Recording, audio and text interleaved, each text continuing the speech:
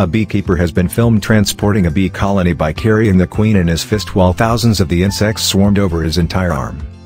Social media footage shows the worker in the Dominican Republic, seemingly unfazed, leisurely walking down the street with his left arm covered by bees. The man explained that he wouldn't get stung by the insects as they were following the queen bee inside his fist in the video. The beekeeper tells the camera that he was transporting the colony and putting them in a box, according to UNILAD. When the cameraman asks the beekeeper why he doesn't get stung by the bee, the man replies, "They know their owner." Subscribe Focused Eye for much more.